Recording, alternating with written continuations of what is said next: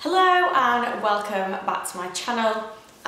If you saw my last vlog, you'll have seen that I have just recently done an ultra and I'm actually in training for one in another 2 weeks. So that one was kind of like an actual training run for this one in 2 weeks because this one is a lot hillier and a lot longer.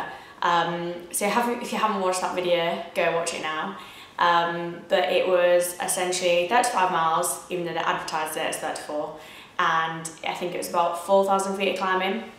The one I've got in like 2 weeks time is 55 miles and I think nearly 6,000 feet of climbing, so quite a lot tougher. I actually did think that 35 miles was quite a long way. Like, it's obviously a long way, but it really did feel like it in those last few miles. So I'm interested to see how I will cope with 55, but I'm doing it with my dad, so it should be, if anything, just like a nice fun day out, and fingers crossed we get the weather like this because it's really nice. The last few days have been horrendous and it's up north and it's never sunny up north, so chances are it'll be minging. But anyway, I thought I would do this video on like my tips for recovery after doing these long runs, and yeah, because my body's used to volume from Ironman training, but I think running really does take out of your body, and it's definitely been a bit of a learning curve for me. Like, I think I have to be a little bit more on top of things than I would normally be. So yeah, I haven't, touch wood, suffered with any niggles this time around for training, but there's definitely bits where I've got really tight and I've kind of like had to quickly intervene. So my first one is the cricket ball for your feet, specifically rolling your feet. So you don't actually need a cricket ball. I know a lot of people freeze a bottle of water and then roll the feet on that, because then obviously you've got the coldness as well. I'll show you a bit of a routine I do with it now, but yeah, you literally essentially just roll your feet backwards and forwards on it. If you get a trigger point, just kind of hold it on there, or maybe like go backwards and forwards on that particular bit. It's literally making me wince at the thought of it. It's that painful. But yeah, your feet really do take a battering. On the kind of point of your feet as well, like really daft stuff like just making sure your nails have been cut and things like that, because you lose a lot of toenails, they go very black very quickly. So yeah, just looking after your feet in general would be like my top tip. But like I said, just literally roll backwards and forwards. Obviously the beauty of this is you can apply as much pressure or as little pressure as you want. So yeah, that is number one. I've now actually started doing this after every run because I've noticed that my feet, it almost feels gristly in there on the arch. So yeah, that is my number one tip if you are doing more mileage. Kind of following on from that, number two is foam rolling, massage or theragoning. I'm really lucky that I've got a theragun because, quite frankly, I do not have the time nor the money to spend on a masseuse in London as frequently as I would need while I'm doing all these miles. So I'm using the Theragun on like the big, in the belly of the muscle, so like on my quads and my glutes and my calves, like right in the middle, in the thick bit, because it's quite intense, the Theragun that is. But you can essentially get the exact same thing from foam rolling. You are just literally rolling backwards and forwards on those problem areas. If you kind of get like a sticky point, like a trigger, like it feels like a knot, then just sit on that area for a bit. Yeah, so, but if you can get a massage, that's even better than both of these. But I actually would really highly recommend the Theragun. It's really expensive. I mean, caveat this with, I was very kindly gifted it, but I actually would, having now used it, probably invest in one, because if you think it probably works out cheaper in the long run if you are getting massages. So yeah, that's number one and number two. Again, following on in this kind of, I guess the same kind of realm, for me, the biggest things I've noticed is my hip flexors. I sit down at my desk for like 10, 11 hours a day, every day.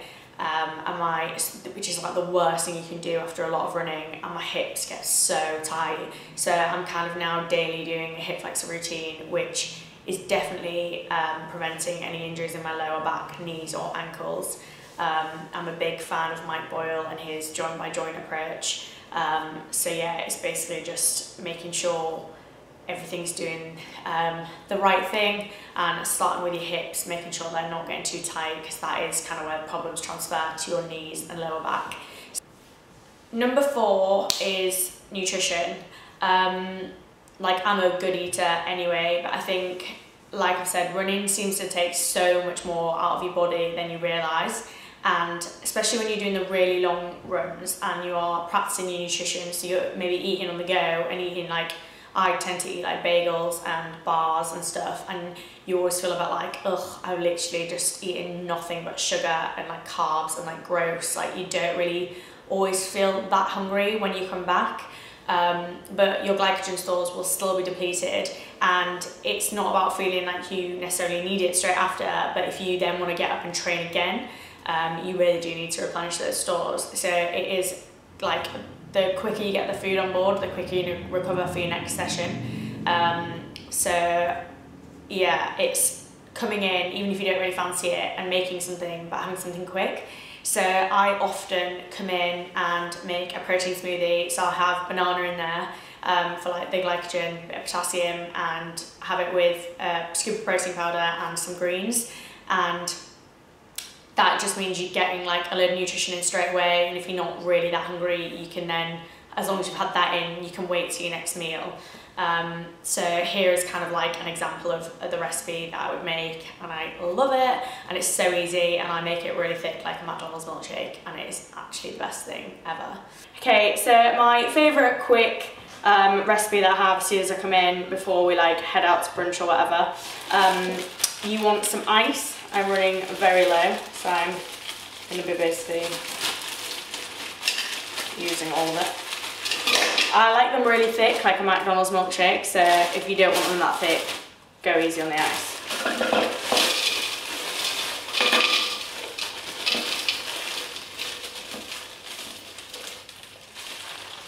Okay, next you want a banana. The key thing here is that you need to freeze it before. Please remove the peel first though. Like, I know that seems like the most obvious thing in the world, but apparently it's not. People get that wrong.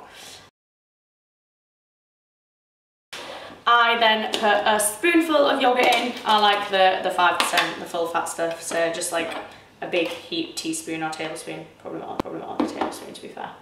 And that just helps it go a bit creamier, and obviously you get some fats in there as well. Next, I'm gonna add a scoop of protein powder. I use whey, and everyone's on a bit of a vegan hype, but basically any brand of whey I like. Then you want loads and loads of spinach. I prefer frozen, but I don't have any at the minute. So I'm literally just going to use the whole rest of this bag, which is pretty much a full half. Just put it in. Yeah, and then can get a close up of it. Then you want to add some milk. I use oat as well, so a bit more carbohydrates. And I mentioned earlier, the whole point of this is like to replenish your glycogen stores. So that's another good way. Or you could put a spoonful of oats in, whatever you fancy. And then I top the rest of it with water.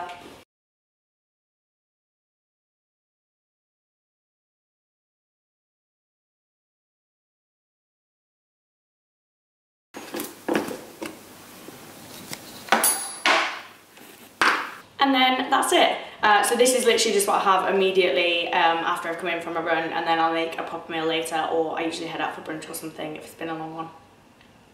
And then my last one is sleep. Now, I am the worst sleeper ever.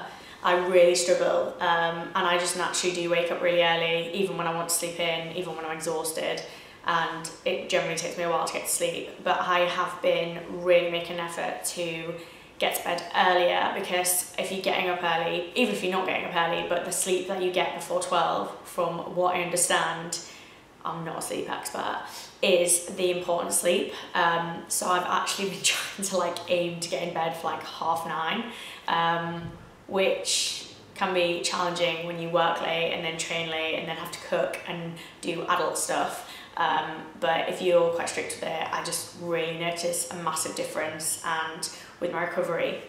And that's one thing that I do think like this kind of routine has been helping. Like I did that ultra on last Saturday, which was my first ever ultra, and then got up on Sunday and ran 11 miles hilly and was pretty fine, and then went straight back into a training week with like one rest day. So I think that kind of is like, you know, reassuring to know that my body is responding to it well and I'm doing the right things and I'm recovering.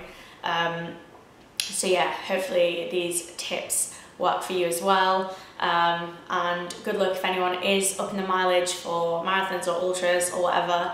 I know not loads of things are going ahead, but it seems to be like the ultras are sneaking through this kind of like weird no race period. So drop me a comment if you are training for something, let me know what you're doing. Also, if you've got any other ultras that you'd recommend, I know there's a few on my list. I'm recently an Ultra X ambassador, so I've kind of got Sri Lanka in my mind for March if we can travel. But yeah, let me know. I hope you enjoyed this. I hope you found it useful.